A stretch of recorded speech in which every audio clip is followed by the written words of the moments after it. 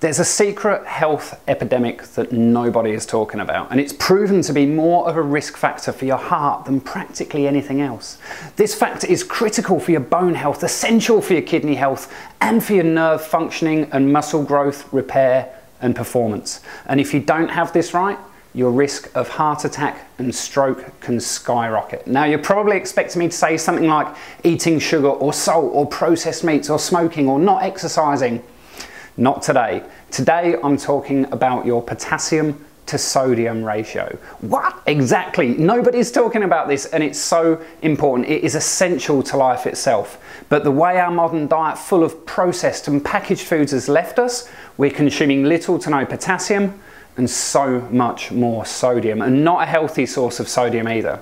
Hi, I'm Ross Bridgeford from liveenergised.com, and today we're going to be talking all about your potassium to sodium ratio, why it's important and how you can get it right. Because if you've been suffering from any of those types of symptoms, or if you're worried about hypertension or cardiovascular disease, stroke, your bone health or your muscle health, this could be so important for you. This subject has been so hidden. Nobody's talking about this. And on top of this, we're getting misleading health messages once again from our doctors, from the mainstream health media, the government and the pharmaceutical industry. It's led us to completely the wrong direction. For all of this time, for at least the last 5 decades, we've been worrying about cutting down on sodium rather than adding in potassium. And the research has proven this over and over again, that total sodium intake is nowhere near as powerful as simply increasing your potassium intake. However, there isn't much money in potassium, just like the fat-free farce of the last 50 years, leading us to consume 300% more sugar each day than is healthy on average. It's literally killing us,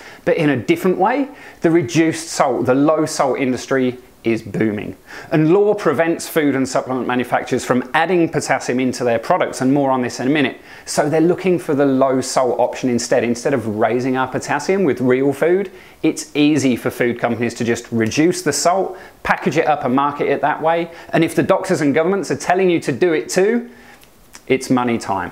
And just as with the fat-free industry, the government says that low fat, the foods that can replace that fat with sugar to get flavour into their products, it's so easy and they're making a ton of money, and then they're lobbying the government to keep spreading this message for them.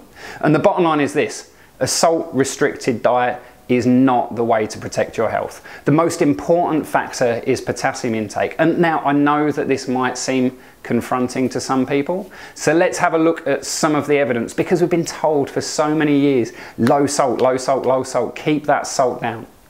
The PURE study, the PURE, which stands for Prospective Urban Rural Epidemiology Study, was a 4-year study involving over 100,000 people from 17 different countries, and it actually found that sodium intake was nowhere near a decent predictor of heart health. In fact, those in the lowest risk group were consuming 3 to 6 grams of sodium a day, which is far more than the recommended daily limits.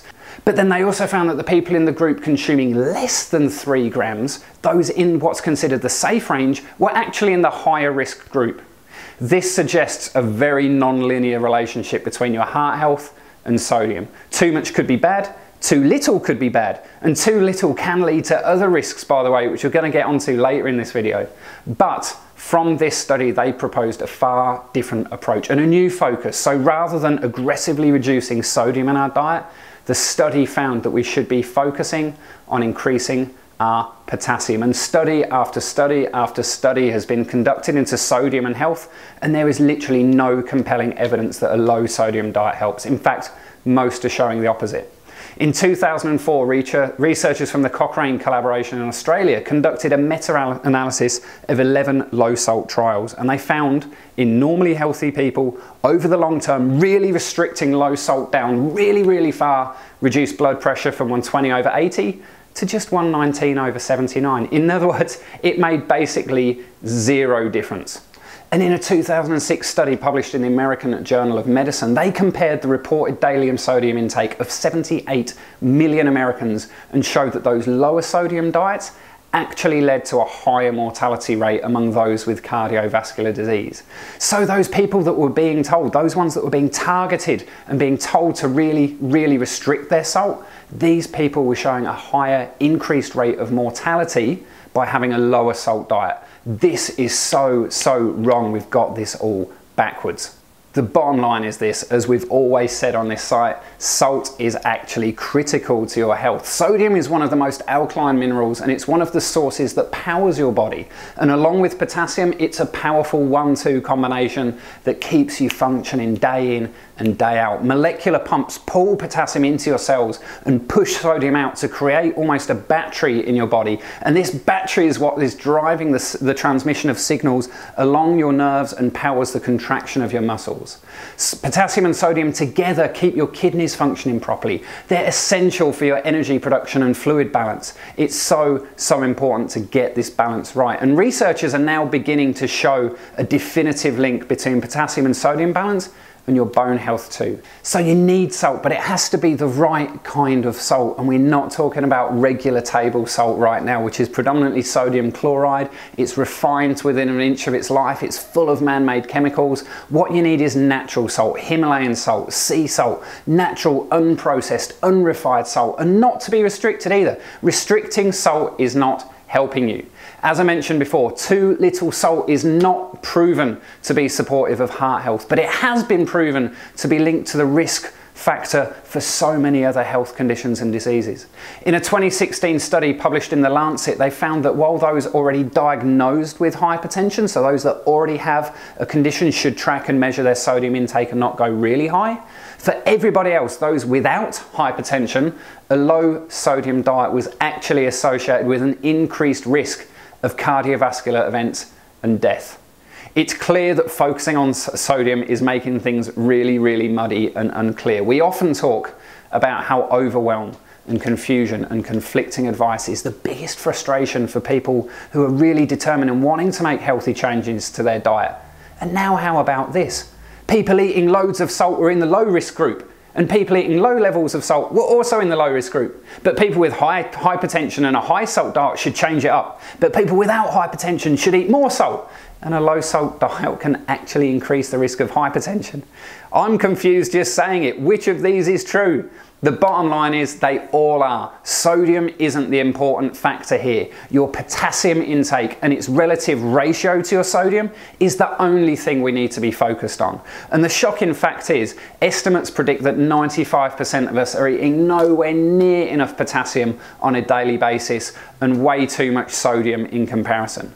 How much potassium should we have? Well, the recommended amount sits around an average of about 4,700 micrograms a day, but this really isn't the most important measure. Of course, we need to be getting enough. We need to be getting that baseline, but our ratio of sodium to potassium has to be right. We're all getting way too much sodium in relation to our potassium, and this is causing a huge amount of damage and unbalance in our body. If you're facing any kind of blood pressure, heart, hypertension, cardiovascular issue, or if you're facing issues with your bone health, density, strength, or muscular issues, I highly recommend you pay attention to this ratio, your sodium to potassium, and getting enough of that potassium is critical. Keeping that sodium to potassium ratio is really critical. According to a Harvard Health School report, and I'm quoting here, thousands of years ago when humans roamed the earth gathering and hunting, potassium was abundant while sodium was scarce. The so-called Paleolithic diet delivered about 11,000 milligrams of potassium a day, but well under 700 milligrams of sodium. The scarcity of sodium is reflected in the human body's marvelous ability to hold on to this substance. The body only needs to have 200 milligrams of sodium a day to survive, but the average person eating an average Western diet is having up to 7,500 milligrams a day. It's crazy. And as mentioned, we're getting nowhere near that 4,700 milligrams of potassium. Most people are getting probably even half that amount at best. So we've evolved with a sodium to potassium ratio requirement of around 1 to 6 sodium to potassium, but we're actually consuming a ratio that's more like 4 to 1 sodium to potassium. It's basically the wrong way around. In the 2011 study, Sodium and Potassium Intake and Mortality Among US Adults, the researchers found, after looking at studies involving 12,000 adults, that our findings suggest that a higher sodium-potassium ratio is significantly associated with an increased risk of CVD and all-cause mortality. Not good. We have to address this now. And this is how we're going to do it. Step 1, ditch the processed foods. Processed foods are almost always super high in sodium and really super low in potassium. And they're also a source of hidden sugars and preservatives, acid forming ingredients, chemicals, and really, really low nutrient content. Nothing fresh, let's put it that way. Plus, they're often pasteurized, which basically kills off any remaining nutrients that would have been in there. They're rubbish. These foods are so easily replaced in the diet with just a little pre-prep and a little planning. There's not a fast food oven meal, microwave meal, and don't even get me started on microwaves, that can't be replaced with just a little bit of pre-prep and planning. For example, look at this. This is what we often do in our house. Instead of a regular store-bought spaghetti bolognese sauce, which basically contains very little potassium, a ton of sodium, and an unholy amount of sugar, I simply blend together 5 tomatoes, a garlic clove, half a red onion, half a cucumber, 50 grams or more of spinach, a carrot, and maybe even a bell pepper. And this contains 1600 to 2000 milligrams of potassium per serve just for this sauce. And what a change that is. Plus a ton of antioxidants, vitamins, minerals, anti-inflammatory, alkaline foods. Plus it's raw. You can just blend this up and then gently cook it so it goes in without destroying the nutrients of the food. And this is just one quick example.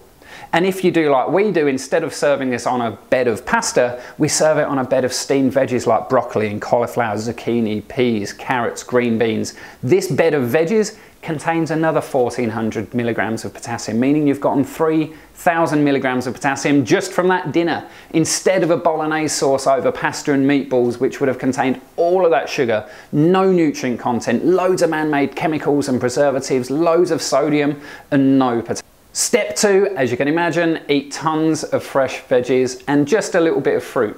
So the foods that are highest in potassium, one of the most alkaline minerals on earth, are of course the high alkaline forming foods. In other words, fresh foods, fresh vegetables, and a handful of fruits. Now, you need to be a little bit careful of not consuming too much fruit, as the high fructose content can cause really big problems with your liver, your hormones, inflammation, acidity, but that's another video. We'll do another video about fructose. But I do recommend that 1 to 2 pieces of in-season fruit a day is absolutely fine. You want to avoid fruit juices because fructose without fiber is just a disaster, and avoid dried fruits because it's really easy to overconsume these and they're just little pocket rockets of concentrated sugar. But other fruits, they're fine in moderation. Now, the foods that are highest in potassium that I recommend are on your screen right now. Things like beet greens, Swiss chard, spinach, bok choy, beetroot, Brussels sprouts, kale in there, celery, some bell pepper, and then some of the pulses like lima beans and kidney beans and so on. Avocado's really great. Again, loads of green foods as ever. Whenever there's a nutrient and foods are recommended, it's always tons and tons of alkaline green foods. There is a trend there if you noticed it. Again, fruits can support this as well, but generally they're actually lower in potassium than a lot of those foods I've just mentioned. Even the much lauded potassium king, supposedly banana, gram for gram actually contains way less potassium than most of those foods listed above. So keep your fruits to just 1 to 2 pieces a day, but go crazy on those green, fat-rich, anti-inflammatory, alkaline foods. Step 3 is juices and smoothies. Who would have guessed? Yes, juices and smoothies. Again, I never stop recommending having a green juice or a smoothie, preferably every single morning before you leave the house, so that you know you're hitting those levels before you've even left the house in the morning. Now, below I've given you links to my recipes for my super potassium juice and smoothie, so there's no excuses about only having a juicer or only having a blender. There's one of each, and these are a fantastic way to get a massive, huge hit of potassium before you've even left the house. The bottom line is that in a juice or a smoothie, you can just pack in way more vegetables than you normally be able to happily eat in one sitting, and certainly before breakfast. It's not something that you'd normally eat a ton of before breakfast, but you can do that with a juice or a smoothie, and either is fine. The bonus of smoothies being that you can add in some avocado to make it nice and thick and smooth, and a great source of healthy fats as well, and you get all the fiber. Now, the benefits of juice on the other hand is you're removing that fiber so that you can more easily digest the nutrients, and you tend to be able to add in more leafy greens with a juice. Do this daily and I promise you, you will really feel the difference. And step 4 is healthy salts and not to cut back. So swap your salt now. If you are still using regular table salt, cut that out immediately. And if you're gonna follow step 1 and cut out processed foods, I actually recommend you'll need to add in more salt, because salt is so critical to the functioning of your body. I highly recommend a natural salt like pink Himalayan salt. And salt is essential to your health in so many different ways. It is really, really so important that please, if you take one thing from this video, aside from having a juice every morning, it's not to go super low salt. Here are just a few of the things that salt is so important for in your body. Number 1, with salt being a major component of your blood plasma, your lymphatic fluid, your extracellular fluid, and your amniotic fluid, it's so essential that you keep those levels super solid, so that none of these areas of your body, which are so critical to all the major processes and functions and systems of your body, get out of balance. Number 2, salt is really important in carrying nutrients into and out of your cells. Number 3, it helps regulate your blood pressure. Number 4, it increases the glial cells in your brain, which are responsible for creative thinking and long-term planning. That's so cool. Number 5, it helps your brain communicate with your muscles so that you can move on demand via that sodium potassium ion exchange we talked about right at the top of this video.